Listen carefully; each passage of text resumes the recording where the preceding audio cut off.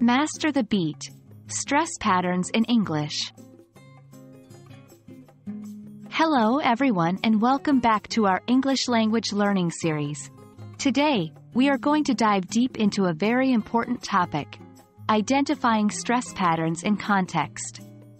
As you know, English is a stress-timed language, which means that certain syllables are emphasized or stressed more than others.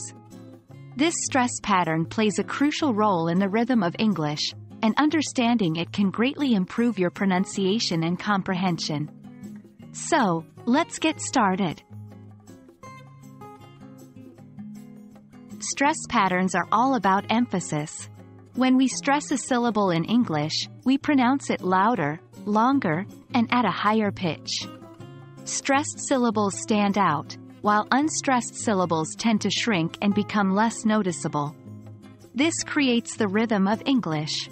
In English, we have simple words, compound words, and phrasal verbs.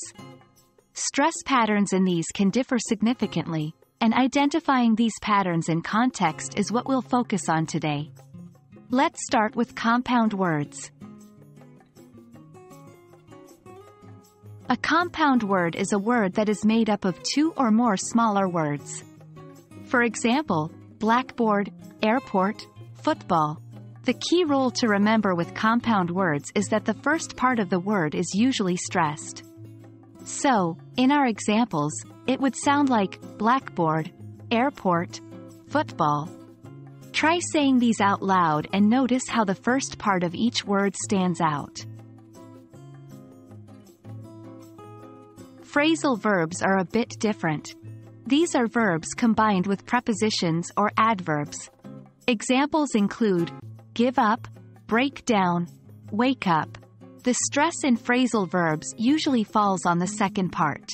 So, in our examples, it would sound like give up, break down, wake up.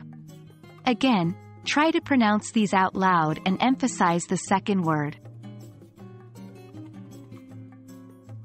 Now that we understand the basic rules, let's do some practice. I will say a sentence, and I want you to listen for the stress pattern.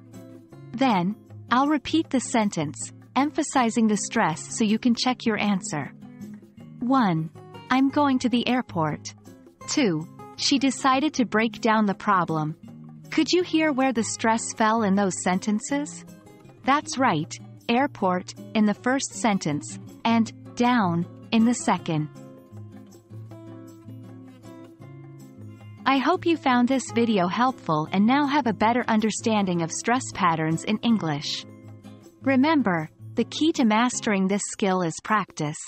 Try listening for stress patterns when you're watching English movies or listening to English songs. And when you're speaking English, try to apply these rules to your own pronunciation. Thanks for joining us today, and keep practicing. You're doing great, and every step brings you closer to mastering English pronunciation.